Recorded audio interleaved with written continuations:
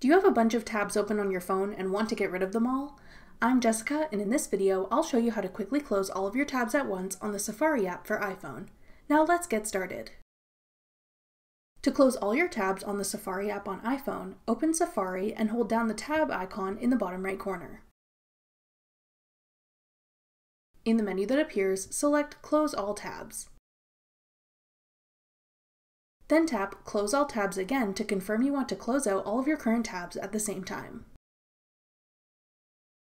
That's all it takes to close out all your tabs on Safari for iPhone. For more helpful iPhone tips and tricks, check out our full playlist of iPhone tutorials. We'll have it linked in the description box below. Thanks for watching.